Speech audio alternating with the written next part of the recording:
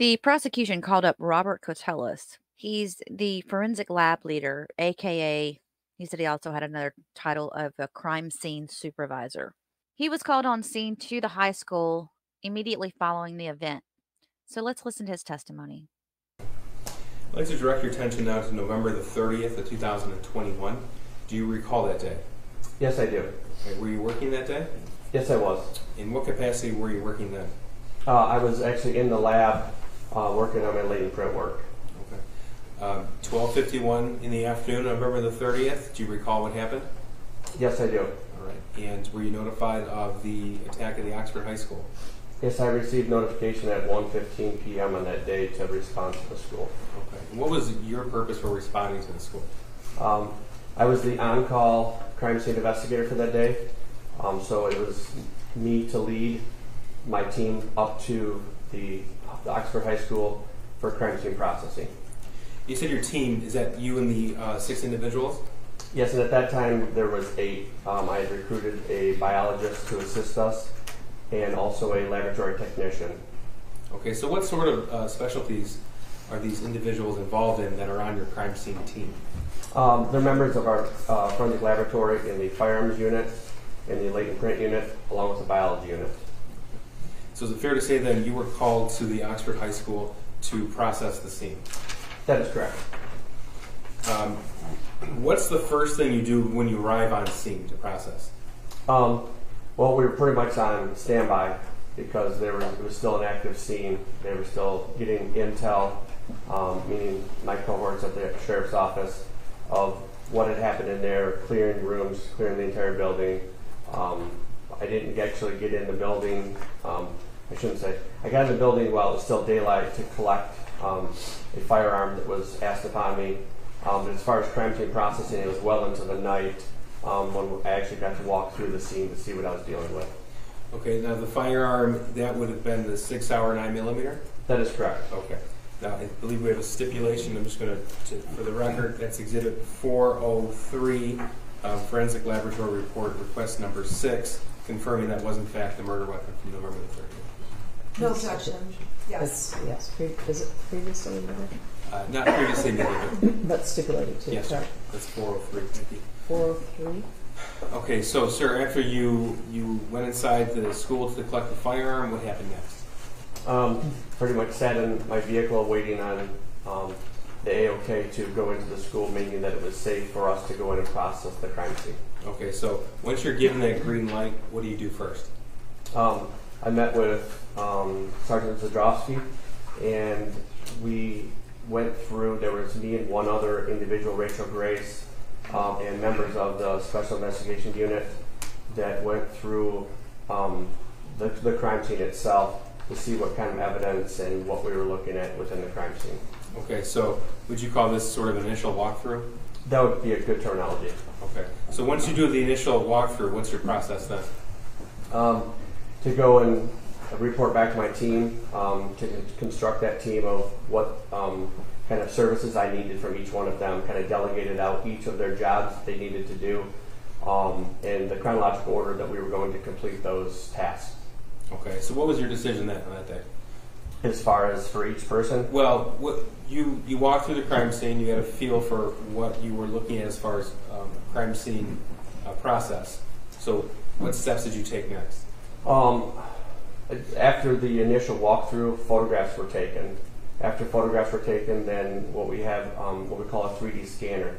So it takes a 3D scan of the crime scene itself to document exactly where items of evidence and the bodies were located within the scene. Okay, so sir, why is it important to you as a professional in this subset of law enforcement to document things as you see them? So that we can keep the integrity of where they were located when I actually saw them at that time. Okay. So I'm going to walk through just a small portion of the photographs with you. In some of these photographs we'll see yellow numbers or yellow placards on the ground with numbers. What are those? They signify pieces of evidence that were found within the crime scene. Okay. And when you process a crime scene, do you write a report afterwards? Yes, I do. Okay. And did you in this particular case? Yes, I did. May I approach witness? Sure. Just confirm, sir, this is People's Proposal 11. Confirm that is in fact the report that you have authored in this particular case.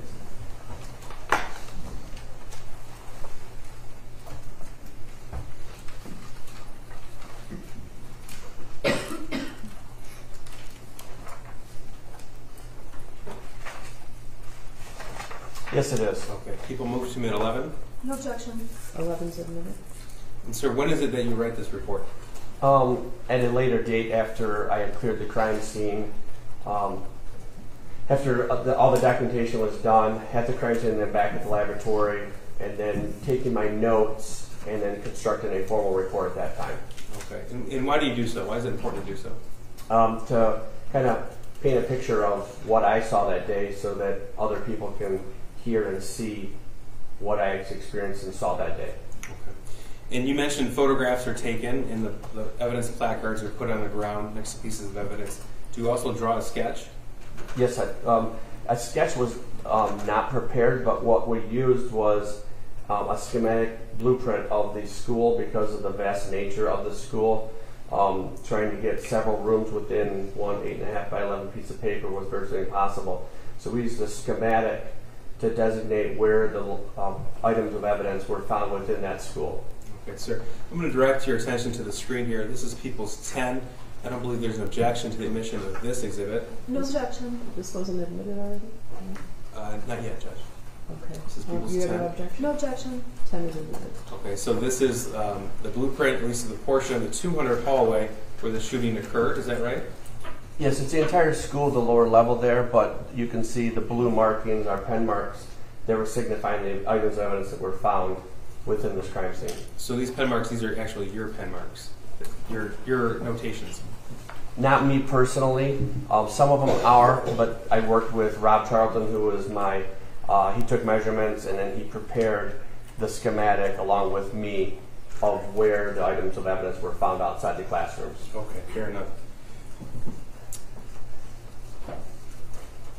Now, Oxford High School has numbered hallways, and each classroom has a number associated to it. Would that be correct? That is correct. Okay. And in the course of your reconstruction of this crime scene, were you able to reconstruct the path that the shooter took during the shooting? Yes, I was. Okay. So first, this is still People's 10. This is a zoomed-in portion. This depicts the 200 hallway, and we see rooms 258 and 256 with a bathroom adjacent to 258. Is that right? That is correct. Okay. So tell us, sir, why is this portion of the 200 hallway significant to you as a crime scene investigator?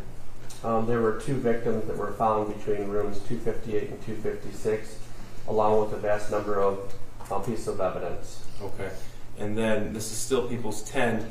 This is just a zoomed in portion of the remainder of the 200 hallway after the hallway turns. And I take it that pieces of evidence were recovered in this hallway as well? That is correct, along with one of the other additional victims was found in a patrol car that was found just outside of the school. Okay. Well, sir, were you able to tell, or did you subsequently find out where the shooter was directly before he began the shooting? Yes, I was given information that he was in the bathroom found just west of 258 in the 200 wing. So that would be the bathroom at the top of the screen there? Yes, if you can see the numbers, it's by 6 and 7 depicted at the top of the zoomed in portion of the photograph. Okay.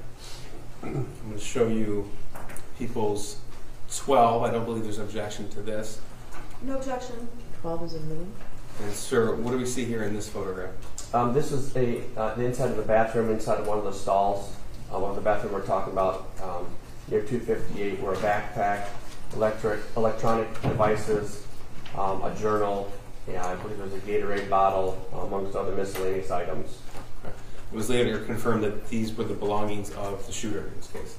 That is correct. Okay. Judge, the next photograph is Exhibit 13. I asked the court instructed me not to film. I'm going to request that the media not film this picture. Audio too? I don't think there's not a problem with audio. No, Judge. No, just video, please. And still, no still or audio, video. Okay. Thank you. Now, in the course of your crime scene investigation, the photographs You've seen these photographs before, is that right? That is correct. Okay. And these photographs fairly depict the path that the shooter took during the attack in Oxford High School? That is correct. Okay. So this is the bathroom adjacent to 258. People's 13, what are we looking at here? This is a photograph taken just outside of that bathroom, showing down the hallway where 258 and 256 would be found on the left-hand side of this photograph. And you can start to see the evidence placards on the right-hand side, with one of the victims lying on the ground on the right-hand side of the photograph. Okay, so for the record, that's Hannah St. Juliana, and she's on the ground to the right side of the hallway, is that right? That is correct. And further up in the photograph, there's another victim, and that's Madison Baldwin? That is correct. Now, sir, tell us please what you recovered of evidentiary value in crime scene analysis in this portion of the 200 hallway. They're what we call fired cartridge cases, and also fired bullets. So the fired cartridge cases will hold the actual unfired bullet in a semi-automatic weapon. The fired cartridge case is ejected out of the side of the weapon, which is typically out of the right side of the weapon. The bullet is expelled out of the barrel or the end of the weapon in the direction where that firearm was pointed. So sometimes I refer to them as shell casings. Is that an appropriate term, or should I not use that? I think it can be used interchangeably. A fired shell casing or a fired cartridge case. Okay. And how many of those fired shell casings did you recover in this portion of the 200 hallway? There were 14. So every time that someone pulls the trigger of a loaded semi-automatic weapon, it ejects a fired shell casing? That is correct. Okay. So with 14 fired shell casings in this portion of the hallway, what does that indicate to you as the number of shots fired? That there would have been 14 within this area. This is Exhibit 14. This is still a portion of the 200 hallway before it turns, is that right? That is correct. Okay. And what do we see here in the screen?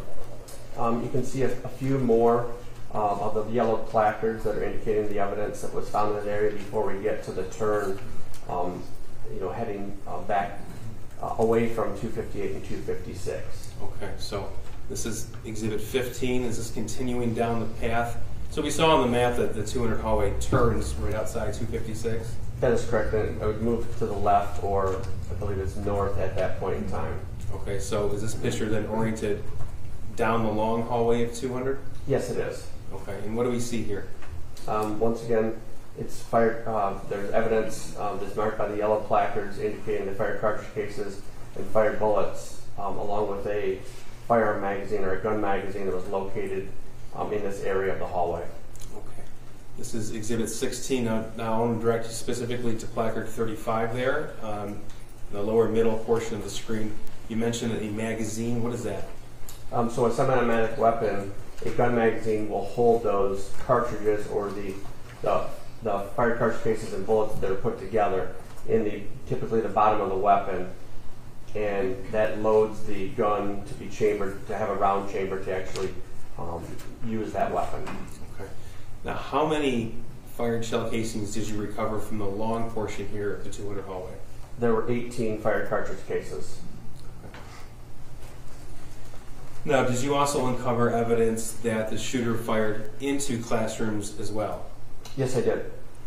This is Exhibit 17. This is a picture of what? This is from the outside of room 247, and if you see it's in the middle of the picture. There's a pink rod we call a trajectory rod, and that is to indicate where the shot was fired from and into. So this shot was fired from the exterior of 247 to the interior of room 247. Okay. This is People's 18. What are we looking at here? Another photograph from the outside of this is room 244. Once again, you can see a pink trajectory rod indicating that this bullet had traveled through the glass along with the 244 placard of this classroom 244. Okay. Not already. People move to admit 17, 16, 17, 18, Judge. No objection. 16 and 17 and 18 are admitted. Thank you, Judge. Your Honor, I'm not sure if 14 and 15 were, but I have no objection. Thank you. 14 and 15 are admitted. This is People's 8. This has already been admitted. This is room 224, and Molly Darnell had already testified in this trial that this was the classroom she was in. But what do we see in this photograph here? Once again, a photograph taken from the outside of room 224. And in this picture, you can see that there are 3 trajectory rods that were into the door of this room, indicating that the bullets were fired from outside of the classroom to the inside. Okay. And this is Peoples 6, again, already admitted. This is the same classroom, 224. What do we see in this particular photograph? On the left-hand side, you can see it's the inside of the door with the same 3 trajectory rods just from the inside. And then in the back of the room, there's what we call a perforation in the window. So a bullet more than likely traveled through that window, perforated the window, and we were never able to locate that bullet. Okay. But that was one of them. And What about the placard right here in the middle? there is a fired bullet that was found in the bookcase. It was found lodged in one of the books on that bookcase. Okay. And then we see this defect in the file cabinet here. That is correct. That would be a ricochet or a defect that was more than likely caused by a firearms projectile or a fired bullet. This is Peoples 19. Sir, do you recognize this photograph?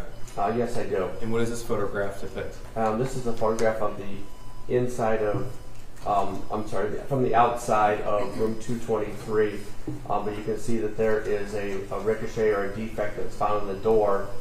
And this is what we call a bullet that was in flight and it was tumbling. It had come into contact with something else because it's not a circular pattern like we saw on the other ones. Okay. People move to Exhibit 19. No objection. 19's admitted. This is Exhibit 20. This is room 220. What do we see here? Once again, a photograph taken from the outside of the classroom, 220. You can see that there's one trajectory rod in the door of the room. This is Exhibit 21. People move to Exhibit 20. No objection. 20's admitted. And this is People's 21. What do we see here, sir? Photograph taken from the outside of room 215. And you can see there's the trajectory rods. They have to be orange in color this time. Into the window, found right below the number 215, showing the path of travel of the bullets that were fired into that classroom. Okay, so the fact that they're orange instead of pink, does that have any significance? No, we just ran out of pink. Judge, I'd ask the court to instruct the camera not to film the next photograph. Yeah, we're going to be putting exhibit number 22 on the screen. I'm going to ask that it not be videotaped and also that there not be any still pictures taken. Right? Or is it off right now? Okay, thank you. Thank you, Judge. People move to Mid 21. 21's admitted. Okay. This is People's 22, sir. This has already been admitted. What are we looking at here? The photograph taken from the outside of a bathroom that was found across from room 231, classroom 231. In this photograph, you can see that there is a large amount of blood, along with a backpack on the floor that's found just inside of the bathroom, along with some other evidence that was marked. I believe it's a cartridge that was found outside of the bathroom that was marked 49. Okay. And sir, this is the bathroom where Justin Schilling was killed? That is correct.